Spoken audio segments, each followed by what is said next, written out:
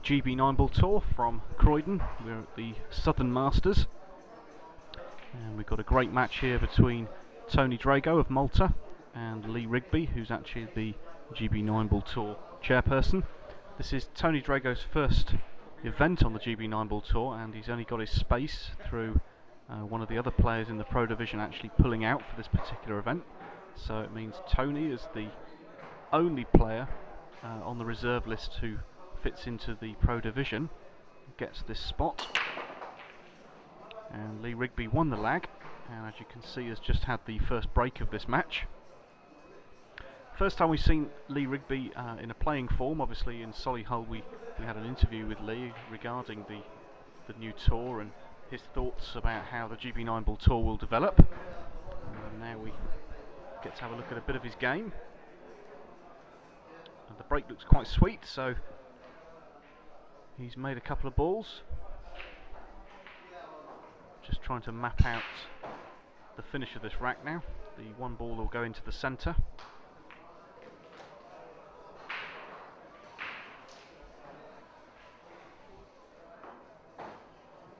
Lee comes from an English pooled background. I mean, my belief is that he's only been playing the American disciplines for a couple of years now, and in that time he's come on leaps and bounds. Although he's risen through the rankings and he's actually got himself a spot on the Pro Division of this tour, and he's also played a couple of Eurotours over the last year as well.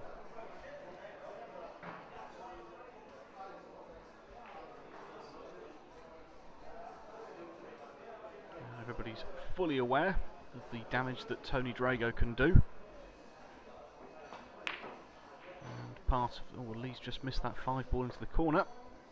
And he's not going to be very happy with the start he's made there in that rack, because that looked like a decent run out available to him there.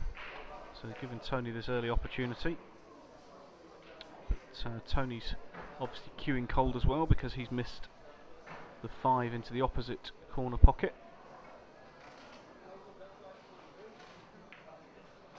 As I was saying, Tony Drago, a Mosconi Cup winning team member for Europe last December against the USA. And an absolutely solid player in that tournament.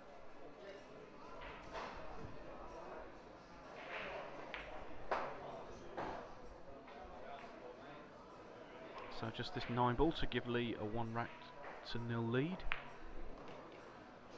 She plays nicely into the corner pocket. Now we get to have our first view of Tony coming to the table in this second rack.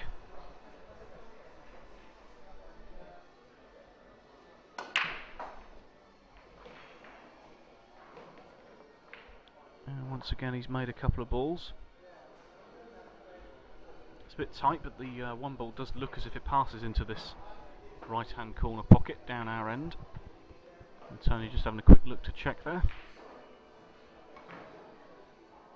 And it was a thin cut and he's made it, so that's a good start. Just needs that cue ball to bounce off the cushion a bit, which it does.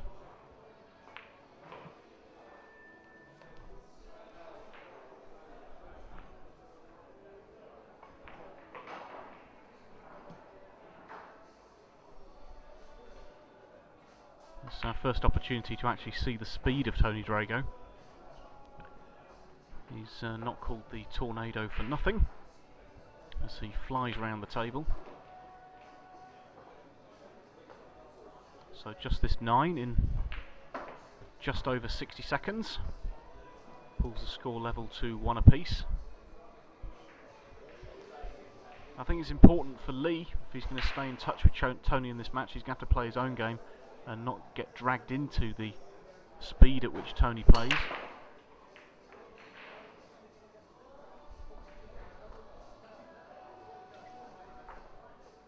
And a dry break. So he's not going to be particularly happy with that one. Tony elects to play safe. Obviously didn't fancy the thin cut down into the bottom left hand corner, so he's left Lee with a safety to get out of.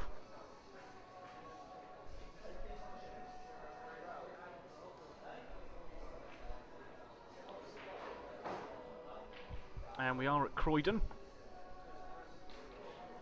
in London for the Southern Masters, which is the second event of the GB 9-ball tour.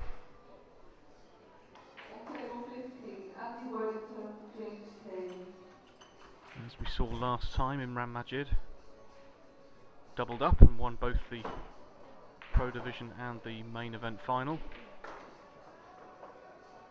And just to fill you in with a bit of news, in this particular event, in the last 32 stage, which is what we're watching now, Imran drew Adam Clark, but unfortunately, due to car troubles, he arrived late and was on the clock from tournament director Shirley Yang. And when he finally arrived, there was literally 30 seconds on that clock, so it meant that he had to start 3 racks to 0 down. And it was very, very difficult, even for someone of Imran's calibre, because of the players on this Pro Division, who are all top class players and all have the ability to actually cause a lot of damage in the tournament. And Adam actually won that match 9-6, so it meant Imran eliminated very early in the Pro Division. So opens the door for somebody else. And then we watched Lee just negotiating this rack. Oh, he's missed another one into that corner. That's 2 balls. That's a 4 and a 5 now. He's missed into that bottom left-hand corner. I think he'll get very, very frustrated with himself, because he'll know that if he's going to stay in touch with Tony, he's got to take the opportunities on the table when they're presented to him. And those 2 missed balls, which in all fairness should have been put away, could have cost him quite dearly.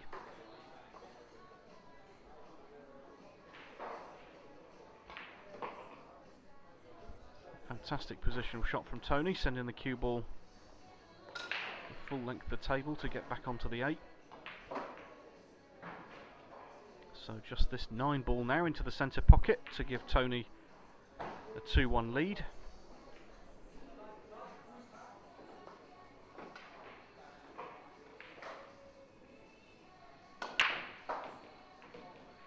Another solid break again from Tony. He's lost the cue ball a bit. The cue ball's come down towards the head string.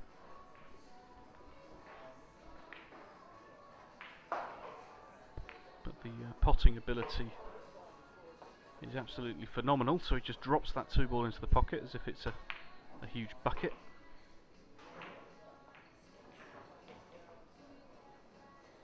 Makes the game look very, very easy. And this rack looks to be demolished in quick fast time, just the 8 and 9 to go. Just screw back just off the cushion a touch here. Probably wanted to be away from the cushion, but he'll settle for it anyway. And that's a 3-1 lead, and that rack from break to finish took 57 seconds. So once again we see the speed of Tony. And Lee now needs to get himself back onto the scoreboard if he's got any chance of doing some damage.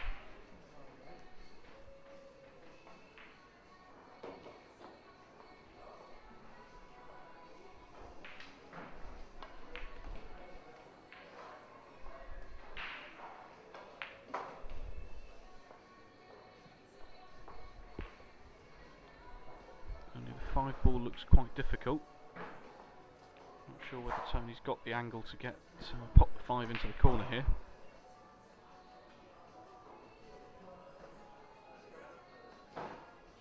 Taking a little bit of time to have a look. And it does drop. I think he's got a little bit close to that 6, but it should go into the top right hand corner. Just using the spin on that cue ball very nicely to swing it back round for the 7. It's just absolutely brilliant judgment, pace and spin that Tony uses on the cue ball. And yes, he has missed it. That 8 ball has stayed in the jaws of the pocket, so he'll be disappointed with that, Tony Drago. But it does give Lee this opportunity to come back to the table. Puts the 8 away, and he's just a bit concerned about where that cue ball is going to roll, but it's okay. So that 9 ball puts the score back to 3 racks to 2. With Tony to break once again.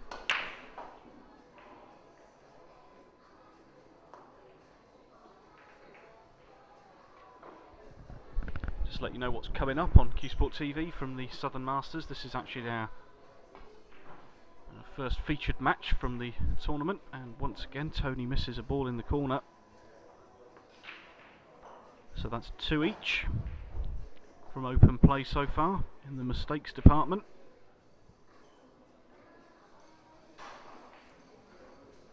Just going back to what I was just saying, the Southern Masters, we actually recorded 11 feature matches from this tournament across the weekend, starting with this match between Lee Rigby and Tony Drago.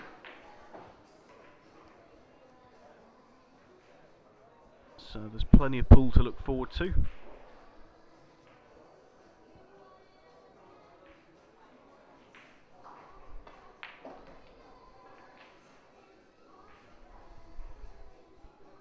As we just watch Lee try and control that cue ball.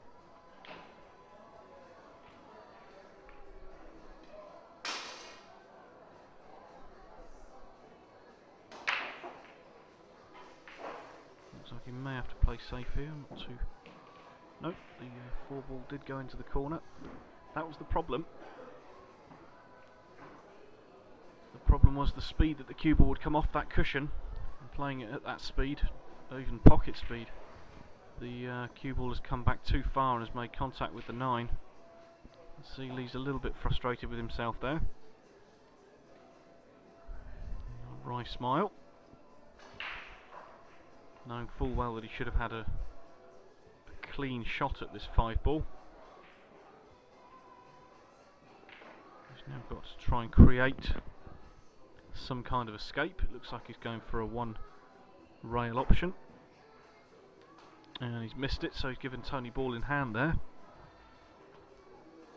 Tony makes no hesitation whatsoever in coming to the table.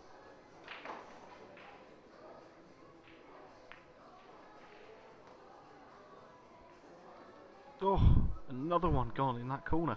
I don't know whether there's something wrong with this particular table in that corner pocket, but that's now 4 balls which have been missed in there.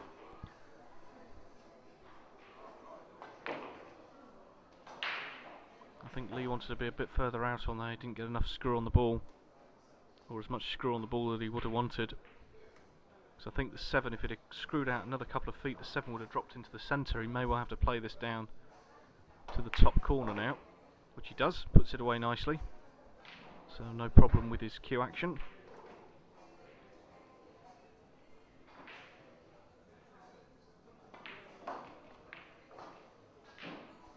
Another fantastic positional shot from Mr. Rigby to drop in on this 9. And this 9 ball will make it 3 apiece.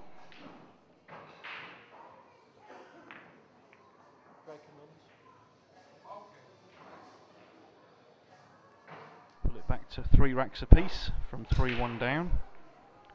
And Lee now has the break again. He's made a wing ball, but unfortunately the 7 ball has caused him a problem, in that the cue ball now won't pass it to get to the 1 ball, which has actually dropped over a pocket. So he's either going to have to play a push out here, or perhaps he may attempt to play the kick.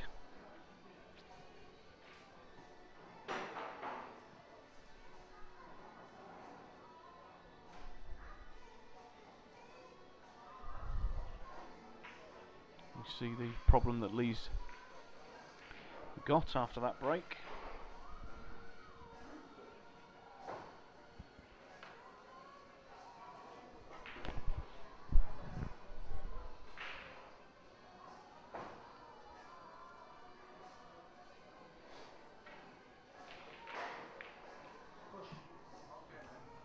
I think he has elected to push out there, just turning to Tony and calling the push out. So he's now just got to come up with some kind of shot which he'd be happy playing if Tony did put him back in, and also something which Tony perhaps doesn't want to play. And Tony has put him back in, so I don't think he's rolled far enough there. Either that or it was Lee's plan. He's going to have to play this with a touch of swerve. I think he's over-swerved it there. He's made the contact with the 1, but he didn't drop into the corner pocket. Tony plays a lovely shot down the rail.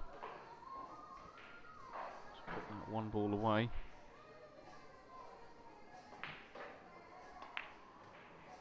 And cuts the 2 into the opposite corner pocket to maintain position on the 4. Plays very, very nonchalantly, Tony. Just saunters around the table. Series of stuns and little screw shots.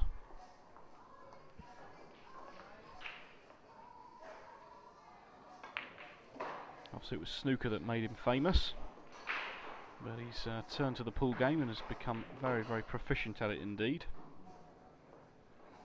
Recently won the Paris Eurotour. That's another rack to his name, so he takes the lead once again at 4-3. That should be Tony's break now in the 8th rack.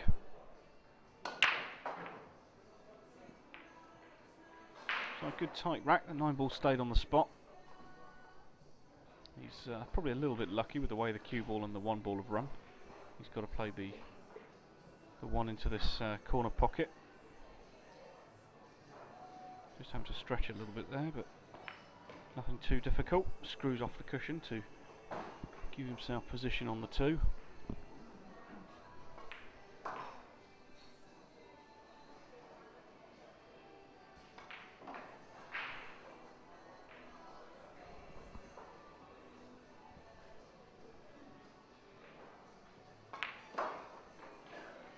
Plays a nice follow shot with the cue ball there to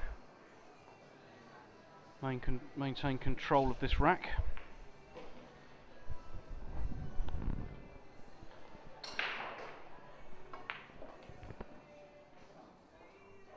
It's featured in all the televised tournaments, Tony, now.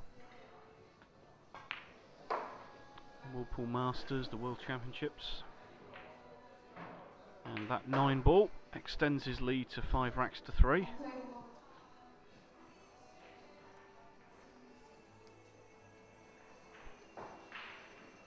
Lee will want to make this particular rack count. See if we can pull one back on the board.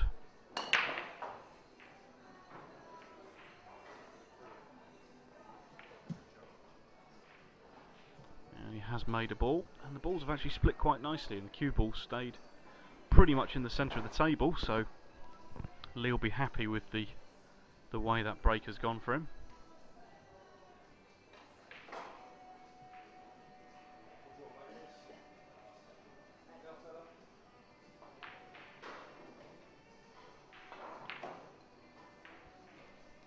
Nice screw shot. Probably would want to be a touch straighter on this 2 ball into the corner. Looking at the position of the 2 balls, the 7 and the 9 down there, it's a bit of an obstacle to get the cue ball back out off 2 rails. I think there may be a bit of collision with the 7.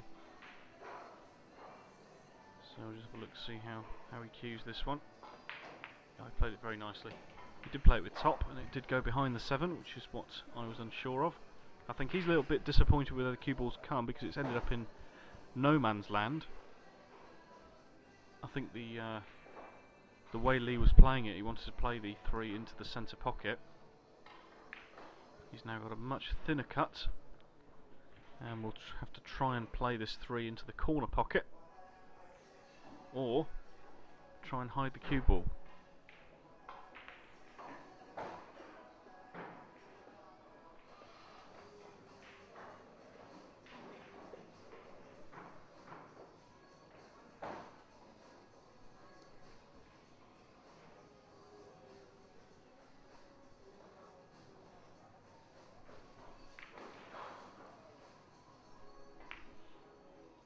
Attempted it in the corner, and on this occasion he's not made it.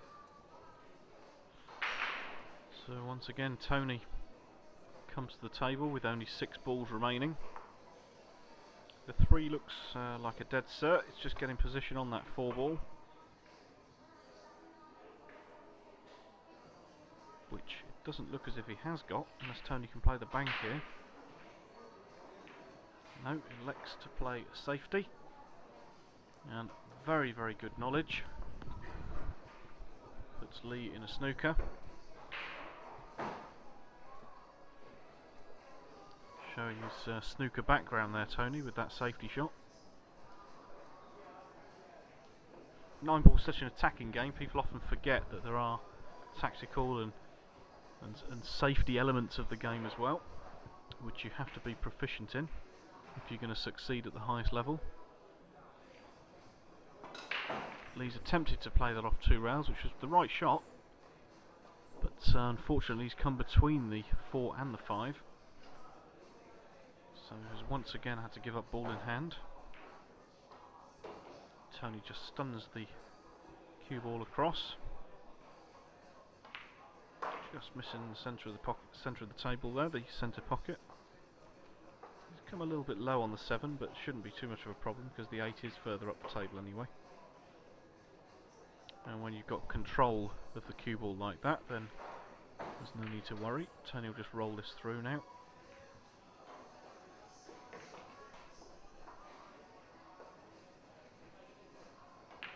And once again extends his lead.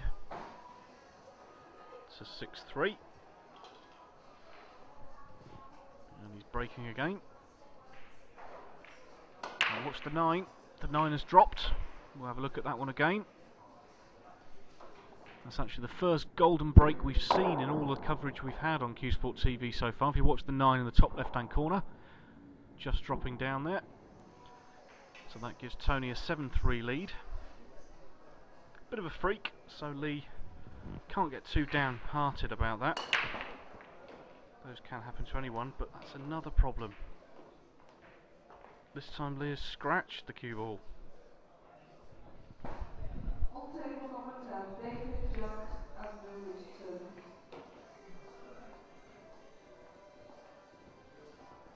I think Lee's going to be a bit frustrated, a little bit disappointed with the amount of mistakes that he's made, because it's simply let Tony in on far too many occasions.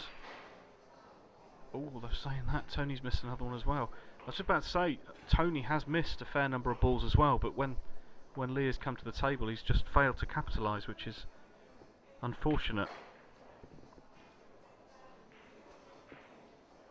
I believe it's the first meeting that these two players have had, and Lee would have wanted to make every effort to make a game of it. He's played a great safety shot there, but Tony's hit it off 1 rail. Oh, he's lost the cue ball, so Lee does have a chance now with ball in hand.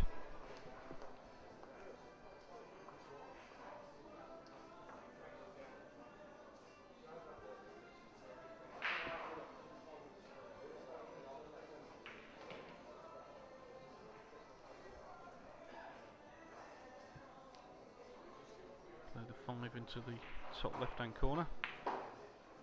Just screws back just a touch, makes a little nudge on the 7 ball there. Leaves himself a longer 6 ball than probably he would have wanted. Shouldn't cause him too many problems. And he's had another nudge on the 8 ball. Just shows you when it's not going 100% your way that these little nudges and little kicks can often cause you a bit of a trouble. But, oh, that one wiped his feet. On this occasion it hasn't really caused him that much of a problem. Moved the 8 over to the pocket, to the side rail, sorry, but Lee's played that very well. So he does pull one back to 7-4. With Tony Drago to break.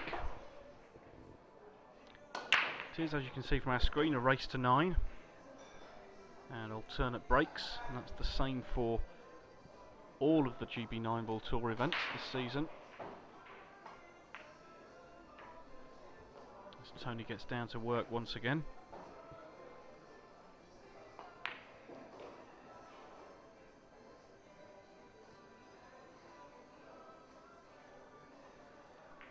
possibly just waiting for somebody on the next table there, which is why he hasn't got down so quick. So it takes somebody on the next door table to actually slow Tony Drago down. Just these 2 remaining balls. And that 9 ball puts him on the hill at 8 racks to 4.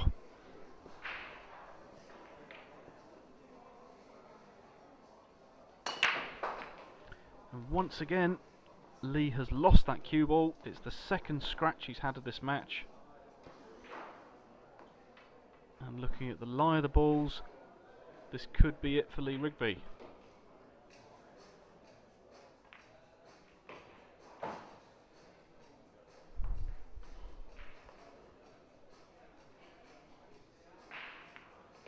Nice use of the left hand side there to spin that cue ball back out towards the 5,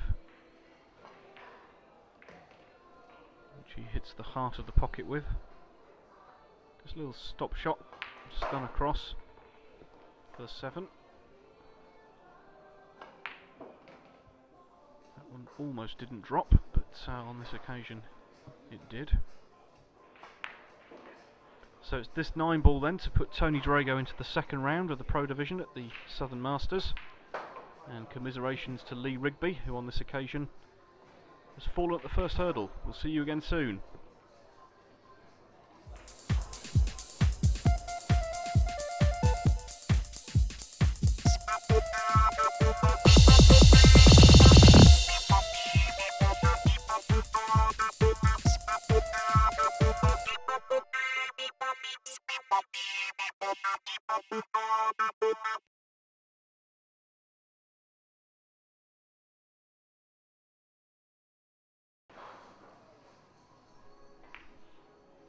He's attempted it in the corner, and on this occasion he's not made it.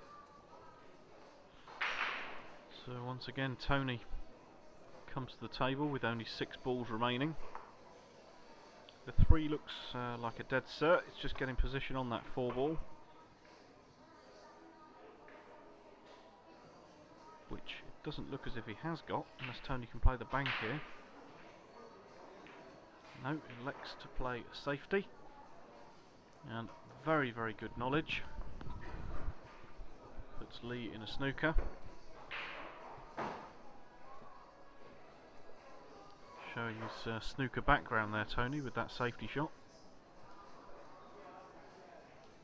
9 ball is such an attacking game, people often forget that there are tactical and safety elements of the game as well, which you have to be proficient in if you're going to succeed at the highest level. Lee's attempted to play that off 2 rails, which was the right shot, but unfortunately he's come between the 4 and the 5. So he has once again had to give up ball in hand. Tony just stuns the cue ball across. Just missing the centre of the pocket, centre of the table there, the centre pocket. He's come a little bit low on the 7, but shouldn't be too much of a problem because the 8 is further up the table anyway. And when you've got control of the cue ball like that, then there's no need to worry. Tony will just roll this through now.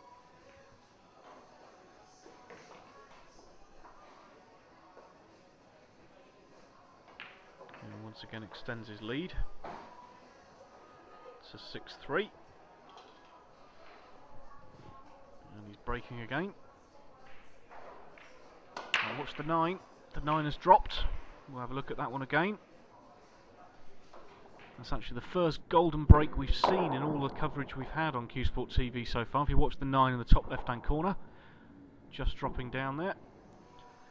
So that gives Tony a 7-3 lead. Bit of a freak, so Lee can't get too downhearted about that. Those can happen to anyone, but that's another problem. This time Lee has scratched the cue ball.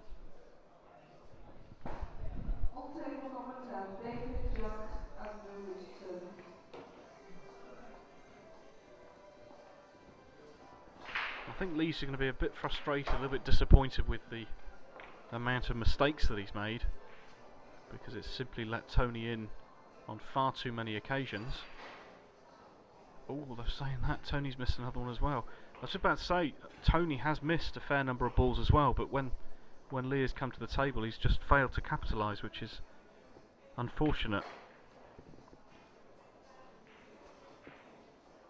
I believe it's the first meeting that these two players have had, and Lee would have wanted to make every effort to make a game of it. He's played a great safety shot there, but Tony's hit it off one rail. Oh, he's lost the cue ball, so Lee does have a chance now, with ball in hand.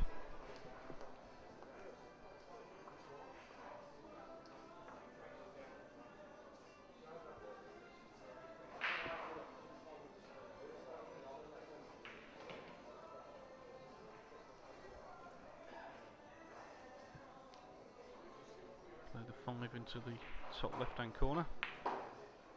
Just screws back just a touch, makes a little nudge on the 7 ball there. Leaves himself a longer 6 ball than probably he would have wanted. Shouldn't cause him too many problems. And he's had another nudge on the 8 ball. Just shows you when it's not going 100% your way that these little nudges and little kicks can often cause you a bit of a trouble. But, oh, that one wiped its feet. On this occasion it hasn't really caused him that much of a problem. Moved the 8 over to the pocket, to the side rail, sorry, but Lee's played that very well. So he does pull one back to 7-4. With Tony Drago to break. It is, as you can see from our screen, a race to 9. And alternate breaks, and that's the same for all of the GB 9-ball tour events this season. As Tony gets down to work once again.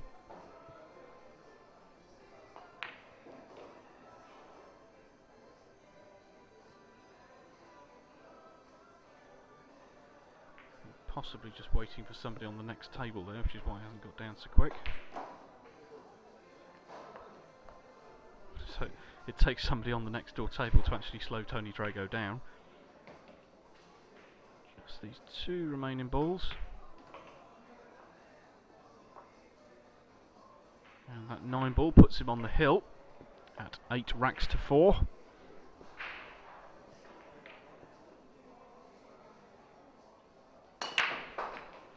And once again, Lee has lost that cue ball. It's the second scratch he's had of this match. And looking at the lie of the balls, this could be it for Lee Rigby.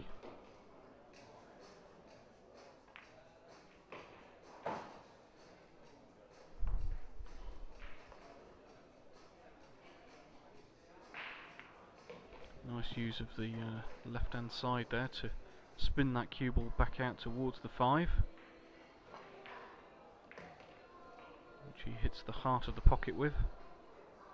Just a little stop shot, stun across for the 7. That one almost didn't drop, but on this occasion it did. So it's this 9 ball then to put Tony Drago into the second round of the Pro Division at the Southern Masters. And commiserations to Lee Rigby, who on this occasion has fallen at the first hurdle. We'll see you again soon.